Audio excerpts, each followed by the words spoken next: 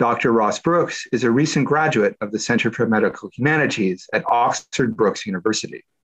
Ross has published several articles on queer themes in the history of biology and eugenics in leading history of science, technology, and medicine journals.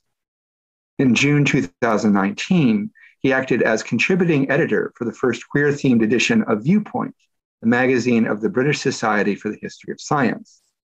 He is the recipient of the Stern Student Essay Prize.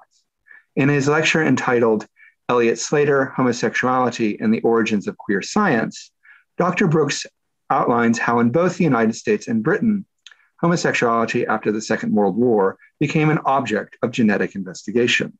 He outlines how such investigations were intimately connected to worldwide eugenics movements and the development of human genetics.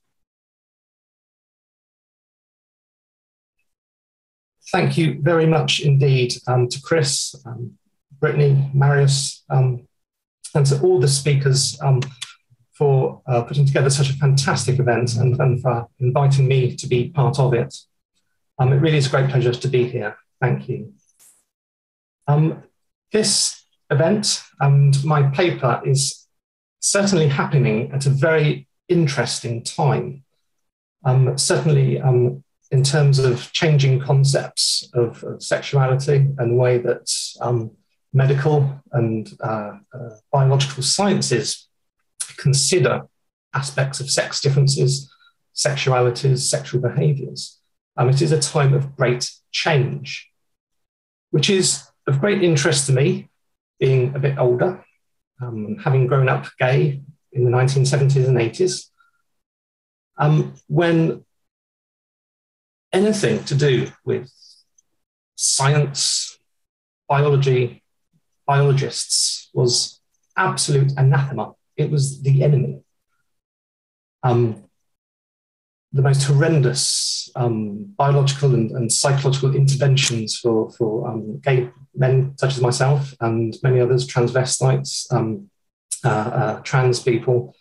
This was the intellectual environment in which I grew up gay within. I've put a few examples here just to show that that has not gone away by any stretch of the imagination. Certainly the newspaper article that I've put on this slide from the Daily Mail on 16th of July 1993 shows the kind of popular discourse that surrounded notions of gay brains and gay genes that were circulating at the time, emanating from major studies, which I'm sure people listening will be familiar with. And the intense political debates focused so sharply on homosexuality, and very often male homosexuality, which ignited, especially amid the global unprecedented media furore surrounding the British-American neuroscientist Simon LeVay's claim, originally reported in August 1991, if I remember correctly, of a difference in the structure of the brains of homosexual and heterosexual men. This was followed by the claims of the American geneticist Dean Hamer, who in July 1993 claimed to have identified a genetic marker of male homosexuality. Now, the science of this is very interesting, but it's really only part of the story. So you can see a huge media furore in which gay lives, such as my own, and it felt like one's very existence was just being debated in ways that were often really quite horrifying. And this discourse about whether a genetic link to homosexuality and other trans bodies, minds, and behaviours might lead to some kind of biological interventions which erase people such as myself from the human population, still continue to this day. But on the other hand, things are changing, by no means ubiquitously. And often ways, a lot of the discourse is carried on through popular and semi-popular platforms and is often highly questionable and deeply problematic. But at the same time, there is a very genuine sense that the people who conduct science, biological research, LGBTQ plus scientists now have platforms to express themselves and do so in the most wonderful and productive, positive ways. I've just put a few examples here. I won't go through them all, but certainly examples of a new discourse, a newly emerging discourse. And I really say it really is relatively new within my lifetime, within the past few years, how this has grown exponentially.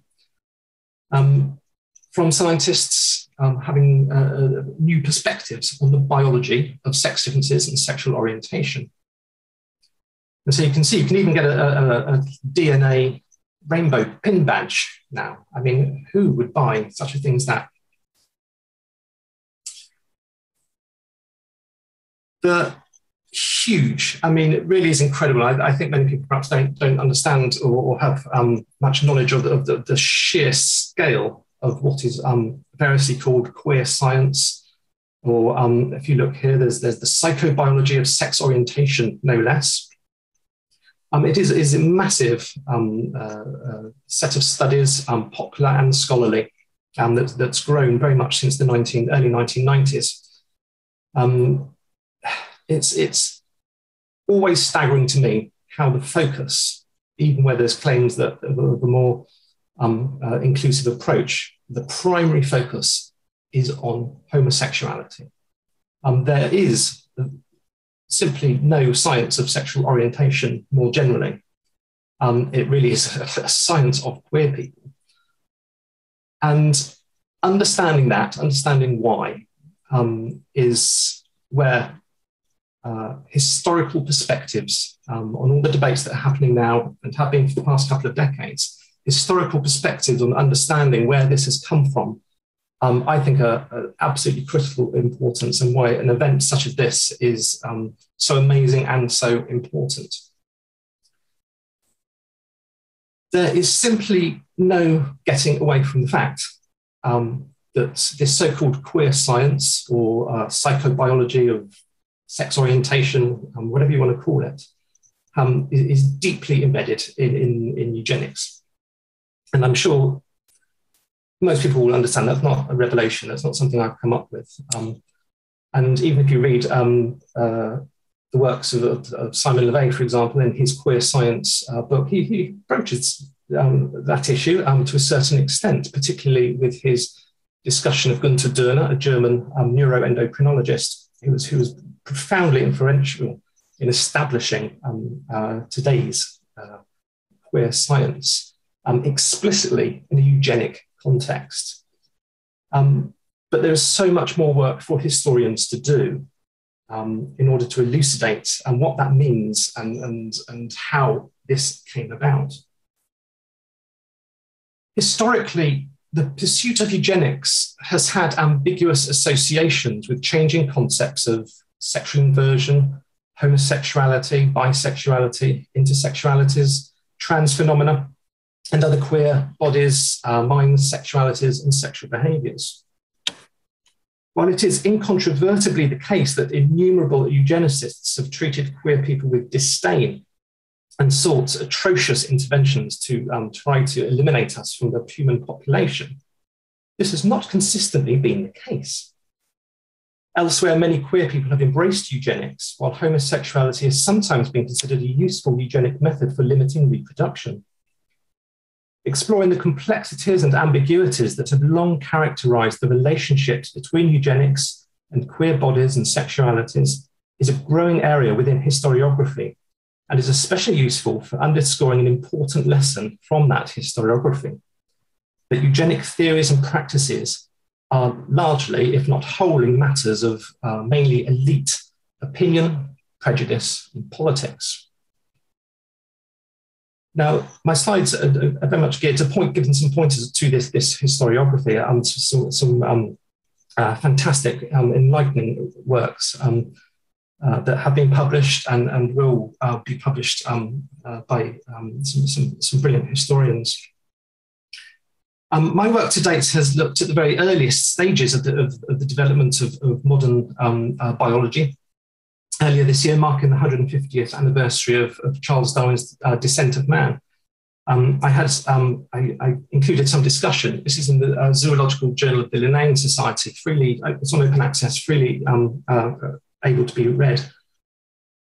And it's very interesting with Darwin, when his most overt discussion of eugenics is actually occasioned at the point in his text where he starts talking or avoiding the subject. He kind of begins to talk about queer bodies, not necessarily human, but then he quickly descends into a discussion of eugenics. It's a very interesting aspect of his writing. I've also looked, as have other historians, at the very early history of genetics, which is absolutely fascinating. The extent to which the first geneticists looked to occurrences of intersexualities, transformations of sex, and non-reproductive sexual behaviours is much greater than generally appreciated.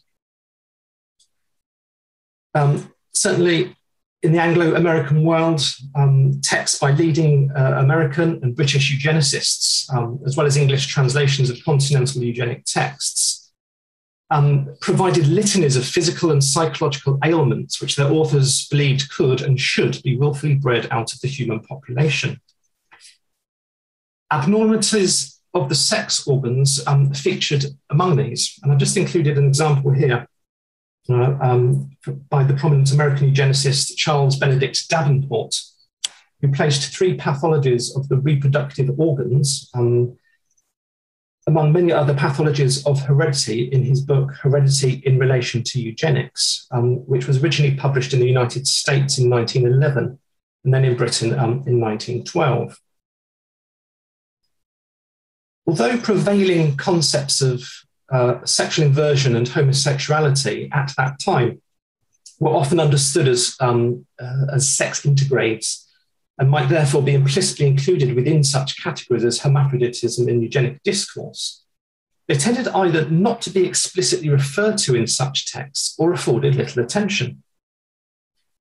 In his notorious trait book, 1912, Davenport included nymphomania, sex immorality, and sex perversion within a category labelled constitutional psychopathic state. Hermaphroditism was listed elsewhere under the category reproductive system, which carries subdivisions and consisted of numerous other sex-related entries, including impotence and masturbation. In the second 1919 edition of the work, Davenport elaborated his list of the sexological anomalies that appeared under the banner constitutional psychopathic state to include nymphomania, sex immorality, promiscuity, harlotry, prostitution. There's a long list. I won't read them all out. But homosexuality is there with sex perversion and fetishism. It seems that these categories have been directly imported with little by way of elucidation, probably from late 19th century sexological texts. There's one 1886, which really does ring with Davenport's text, which is Richard von Krafft-Ebing's Psychopathia Sexualis. And it's very interesting that while passionately advocating eugenics in their major works, leading biologists were generally cagey, even more than Davenport, about delineating precisely which characteristics, especially psychological and behavioural, they wanted eliminated from the population, preferring instead to deploy more emotive and vague euphemisms and other such terms such as vice and criminality. But in this way, so-called sexual perversions became eugenicized almost by default.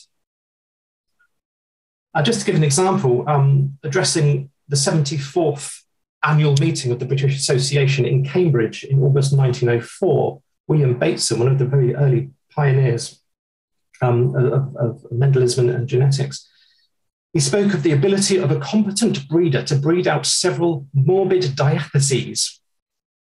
He continued, "As we have got rid of rabies and pleuropneumonia, so could we exterminate the simpler vices." Well, the remark is vague, but his subsequent sentence strongly suggests that his simpler vices included those which infringed prevailing moral standards. And this is something he repeated in a striking eugenic vision, a veritable call to arms that concludes his 1909 book, Mendel's Principles of Heredity. And he wrote, "Some serious physical and mental defects, almost certainly also some morbid diatheses, and some of the forms of vice and criminality could be eradicated if society so determined. Well, the section and the main part of his book concluded thus: genetic knowledge must certainly lead to new conceptions of justice, and it is by no means impossible that in the light of such knowledge, public opinion will welcome measures likely to do more for the extinction of the criminal and degenerate than has been accomplished by ages of penal enactment. Well, criminals and degenerates came in many forms in Edwardian Britain, but for many, homosexuals were chief among them. To jump ahead, again, just to offer some pointers of some fantastic work that has been done on queer aspects of the history of eugenics and the history of biology. Again, I'm sure this is something that many people listening will be familiar with, that the specific issue of homosexuality emerged as a leading concern of Nazi eugenicists and their interlocutors through the interwar period, largely through the pursuit of twin studies, a highly problematic method of determining genetic traits initially developed by Francis Galton in the 1870s, the so-called father of eugenics. Historian Garland E. Allen has previously discussed how homosexuality became established as an object of eugenically infused twin studies in the United States through the immediate post-war era, largely through the interventions of the German émigré psychiatrist and eugenicist Franz Joseph Kalman. Allen describes how Kalman was a student of the Swiss-born German psychiatrist, geneticist, and Nazi racial hygienist Ernst Rudin. And in collaboration with his brother-in-law and architect of Nazi racial hygiene, Alfred Plutz, Rudin co-founded the German Society for Racial Hygiene as a member of a committee on racial hygiene headed by Heinrich Himmler. And this played a major role in drafting the German sterilization law for psychiatric patients, which were promulgated with murderous results in July 1933. Following the earlier example of Galton, Kalman developed the use of twin studies in an effort to identify familial lineages of schizophrenia, suicide, and other psychiatric conditions, urging that the Nazi program of forcibly sterilizing patients be extended to their family members who exhibited, and I quote, minor anomalies, but were not otherwise unaffected. Nonetheless, Kalman's Jewish ancestry compelled him to leave Germany for the United States in 1935, where he pursued a prestigious career within the New York State Psychiatric Institute at Columbia University. And he was its director from 1955. And he was a co-founder of the American Society of Human Genetics. The irony of his persecution appears to have had little impact on his approach towards the genetics of psychiatry. He remained a committed eugenicist and is a very important figure in the continuity of eugenics in the post-1945 post-war West. Beginning in 1947, Kalman began to compare monozygotic with dizygotic twin subjects and other family relationships for concordance for homosexuality. Kalman's studies remained anchored in Nazi genetic and eugenic psychiatry, which had situated homosexuality ipso facto as a psychiatric condition on par with schizophrenia. And as Allen shows in his article about Kalman, it's an assumption that forms the basis of this study, but has no elucidation in and of itself. It's a pathological rendering of homosexuality is just simply assumed. The subjects of his twin studies were drawn from psychiatric, correctional, and charitable institutions in New York, and also, and I quote, through direct contact with the clandestine homosexual world. He reported a remarkable concordance, reporting a 100% concordance rate for homosexuality among the monozygotic twin pairs, i.e. both twins were homosexual, and just over 60% concordance for the dizygotic twins. He ended his major studies. There's two major studies that he published in American medical journals. One was the Journal of Nervous and Mental Diseases, the other the American Journal of Human Genetics. He always ended with pleas for more funds and continued to study on genetic aspects of homosexuality, an endeavor he considered to be pressing. For example, in the American Journal of Human Genetics, he wrote, "The urgency of such work is undeniable as long as this aberrant type of behavior continues to be an inexhaustible source of unhappiness, discontentment, and a distorted sense of human values."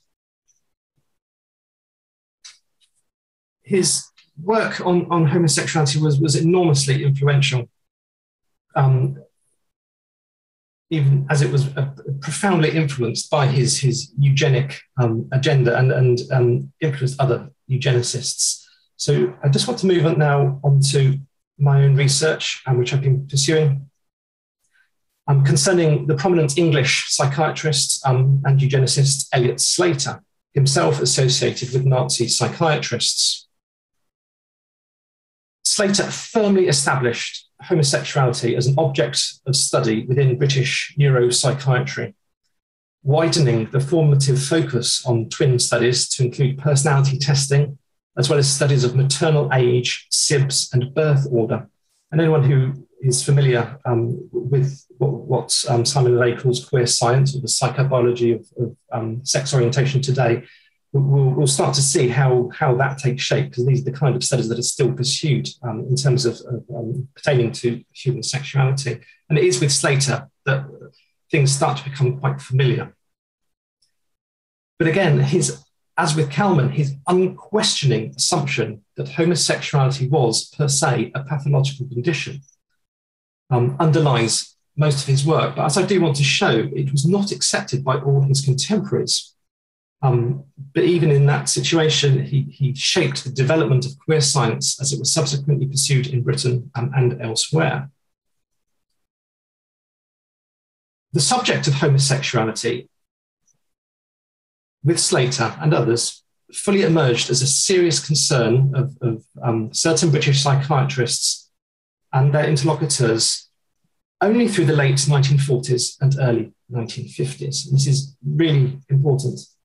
Because this is precisely the time, and this is not a coincidence, when calls for reform of the law relating to gay sex began to gain pace. Such calls and the sensational reporting of legal cases concerning gross indecency, as homosexual relations between men were termed in law, British law, involving well-known public figures and aristocrats, eventually led to the convening of the Home Office's historic Departmental Committee on Homosexual Offences and Prostitution in August 1954. Now, the committee's famous 1957 report, commonly known as the Wolfenden Report, after its the chairperson, John Wolfenden, recommended the partial legalisation of male homosexual acts, as well as establishing an age of consent for males as already existed in law for females. And these recommendations were eventually realised by the Sexual Offences Act 1967. Much of the intense debates that surrounded the subject of homosexuality in post-war Britain centred on medical and scientific models of sexualities. Highly contested and almost comically contradictory when viewed together, such models were increasingly challenged by growing recognition that homosexuality in and of itself was a natural variation of human sexuality. The notion, little expressed in Britain before 1945, gained ground, especially following the sensational publication in the United States and Britain globally of sexual behaviour in the human male in 1948 and sexual behaviour in the human female in 1953, together known as the Kinsey Report, after its main author, the famous American zoologist and sexologist Alfred C. Kinsey, and his associates.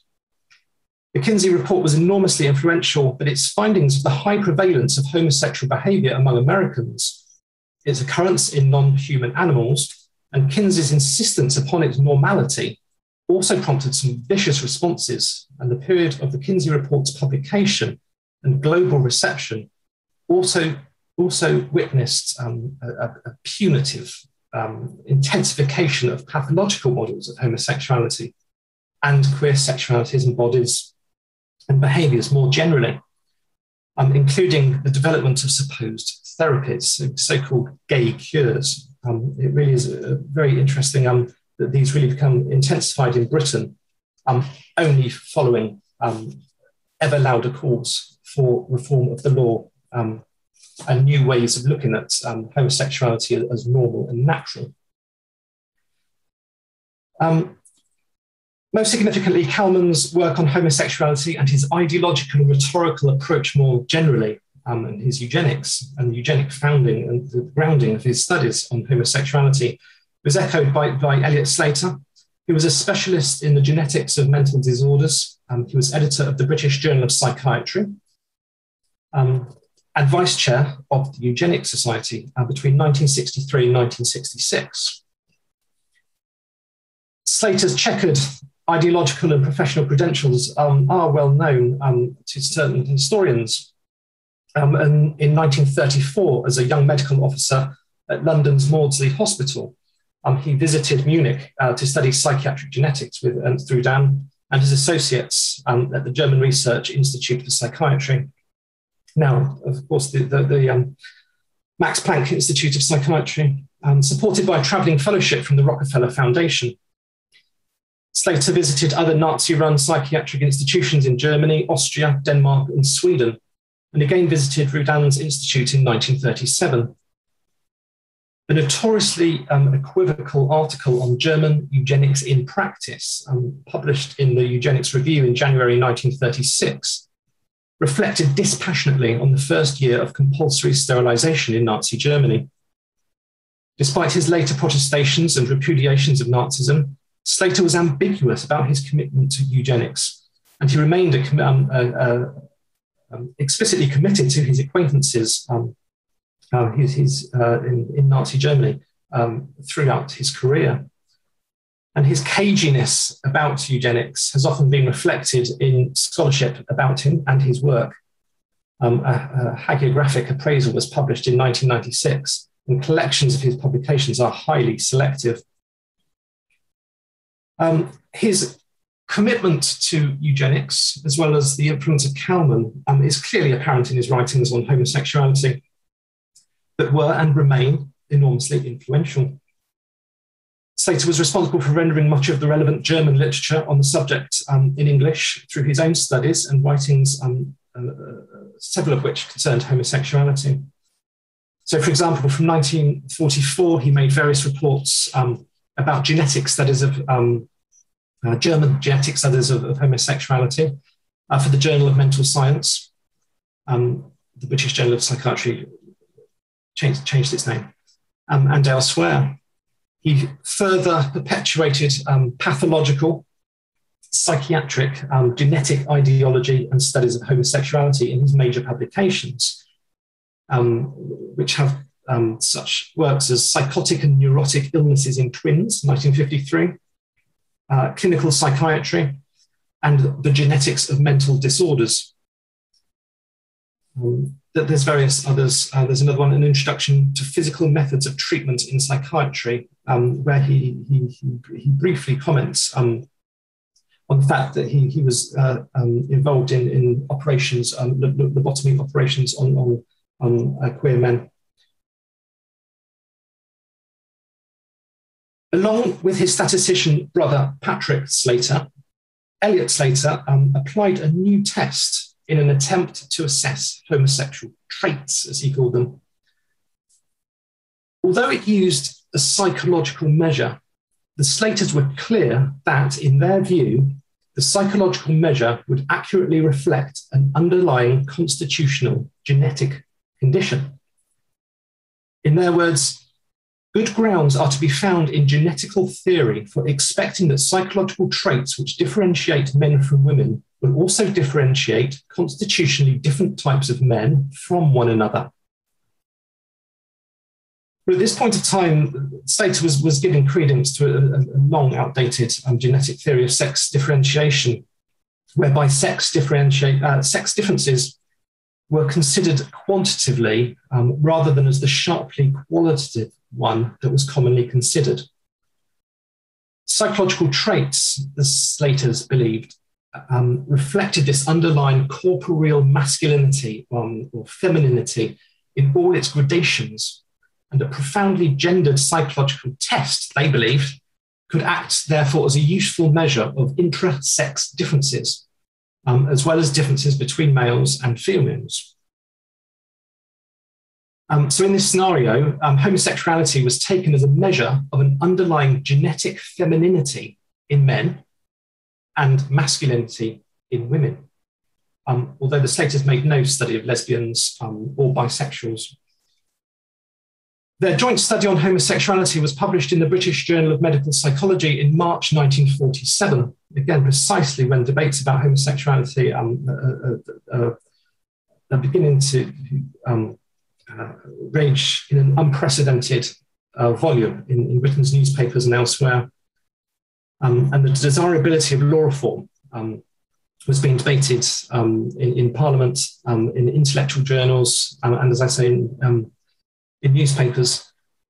But in that article, the Slaters stated that the origins of their tests dated back to the publication of a book called Sex and Personality, Studies in Masculinity and Femininity, published in 1936 by American psychologists Lewis M. Terman and Catherine Cox Miles.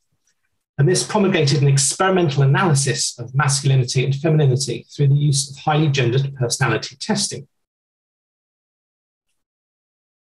Around that time, in 1937, Patrick Slater was engaged as a research psychologist at the Institute for the Scientific Treatment of Delinquency, now the Centre for Crime and Justice Studies, where numerous sex offenders were sent for medical treatment.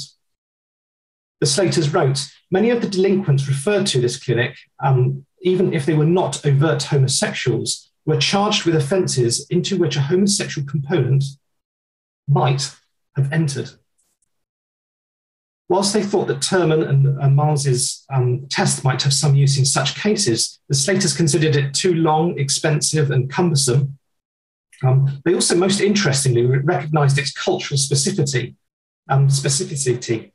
that it contained numerous items that were obviously topical to the United States. That's their term. They also recognised that if respondents knew what the test was for, they might easily fake their responses. The basis for their alternative tests was initially suggested by the occupational psychologist Mary B. Stott, who, while developing vocabulary tests, noted that some words were more familiar to children of one sex than the other of the same mental age, their term. Stott's suggestion led to the development of Patrick Slater's selective vocabulary test, initially published in 1944. This test comprises of lists of words of which subjects are asked the meaning.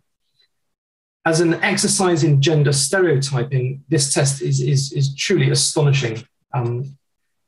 So, for example, words listed as being associated with dressmaking, such as bobbin, crochet, or haberdashery, were, according to the Slaters, better known to girls than boys. In their logic, recognition of these words by boys was therefore taken as an indication of a genetic homosexual trait, not erudition. Well, in their joint study, the Slaters applied the vocabulary tests to a group of 37 homosexual men who had been referred to the neurological wing of the Sutton EMS hospital for treatment.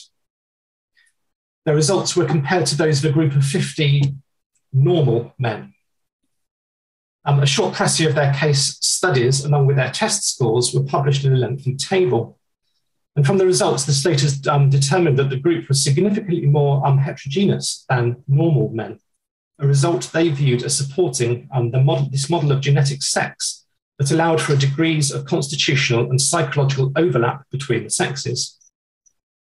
The Slaters wrote, "The more we magnify the no man's land between the sexes, the more diversified we may expect the behaviour to appear to those whose spiritual home is there. And this appears to be what has happened. We have developed an instrument for observing the differences between the sexes in psychological terms." Well, like most of Eliot Slater's innovations in the medico-scientific study of homosexuality, his use of vocabulary tests was enormously influential, especially in Britain. And as late as 1984, it was used in a study of trans individuals, referred to as transsexuals at the time, at the University of Manchester's Department of Psychiatry. His peculiar view that homosexuality should be considered and medically treated as pathological, despite simultaneously arguing that it was produced from the natural distribution of genes in humans, was not universally shared by other psychiatrists. So I'd just like to discuss a single text. The literature is large and complicated, but I think I can demonstrate this just through the use of one single document, which is a very insightful text from 1955. And it shows just how complex, varied, and often contradictory attitudes towards homosexuality were in post-war British psychiatry. In that year, a special committee of the Council of the British Medical Association produced a major report on homosexuality, which was published in December 1955. And it was also preceded in the British Medical Journal. And the purpose of this document really was to be submitted as expert evidence to the Wolfenden Committee. The wide-ranging report includes a chapter titled Etiological Factors, which was subdivided into various categories, such as the case for a genetic basis, endocrine factors, and early and later environmental influences, with specialists in each area asked to contribute. Slater contributed to the section, The Case for a Genetic Basis, along with the English psychiatrist and eugenicist, Lionel Sharples Penrose, another very influential psychiatrist who was influential in establishing a particularly genetic psychiatry. He was also Galton Professor of Eugenics between 1945 and 1965, and Professor of Human Genetics between 1963 and 1965 at University College London. As its header suggests by the epithets, the case for, Penrose and Slater were cautious and indeed equivocal in their claims. The report stating that it must be admitted, however, that the case for a genetic basis is not acceptable to all observers. Homosexuality, the text argues, was an unsuitable trait for precise genetical study, as it was so complex. Still, suggestive evidence from studies of familial incidents of psychopathology, i.e. Cowman studies, I guess, and from various published studies, also the Kinsey reports, were outlined. Both Penrose and Slater appear to have agreed that the evidence, especially from the twin studies, suggested, and I quote, that certain genes lay down a potentiality which, in average circumstances, will lead to homosexuality in the person who possesses them.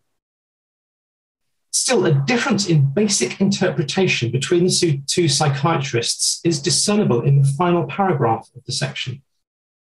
It begins, the evidence summarized in the preceding paragraphs tends, in Dr. Slater's opinion, to support the view that there is a small proportion of the population who are so constituted, perhaps in large part by genetical causes, as to be unable to form normal heterosexual relationships and to be strongly predisposed to form homosexual ones. The remainder of the paragraph outlines Penrose's conclusion, which is decidedly different in tone and argument to the preceding sentence, and this was apparently not endorsed by Slater. Penrose wrote, Professor Penrose thinks that variations in sexual polarity might be regarded as a perfectly normal trait, comparable with variation in stature, hair pigmentation, handedness, or visual refractive error.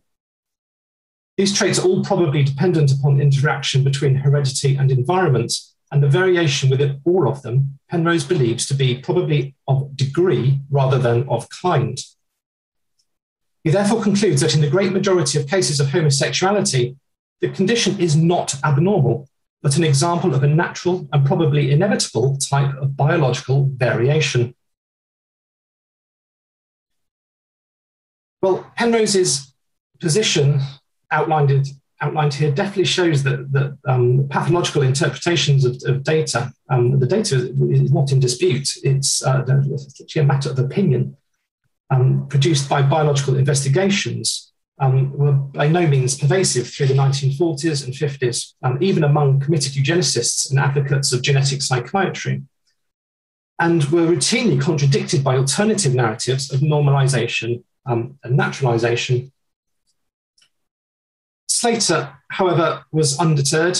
He continued to pursue methods of detecting and measuring what he unerringly believed to be a genetic basis for homosexuality in pathological terms, developing methods that were subsequently adopted by numerous neuropsychiatrists in their pursuit of queer science.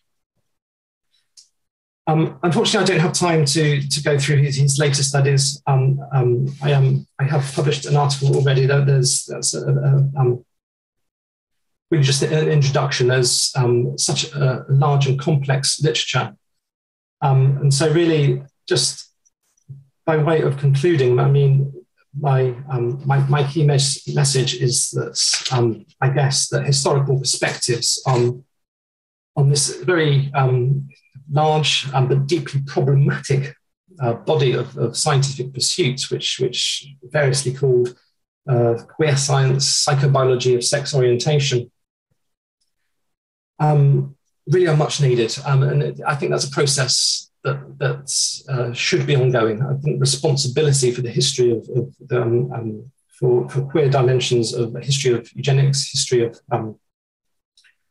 biology is something that's, you can't just draw a line in the sand and say, oh, well, we've done that, that's the past. I think the responsibility and the need to keep producing new histories in order to understand where we're at the moment. Because there is so much more to do, and I'm reluctant to draw any grand conclusions. But the one I think that is very important is coming back to something I alluded to at the beginning of my talk, which is that this is not astonishing. This body of work is not a science of sexual orientation. It seems that, I mean, perhaps people listening might be able to correct me, perhaps there's now a straight gene out there. The cultural need to have a kind of a genetic explanation for heterosexuality just doesn't seem to exist. Again, it's the assumptions that have produced a very specifically queer science with homosexuals and trans people as objects of a specific inquiry. This has such deep origins within the history of eugenics. So I hope I've made some points clear. I've already given some indication of what is a growing scholarship, a growing historiography, which very much complements the science that is now happening today.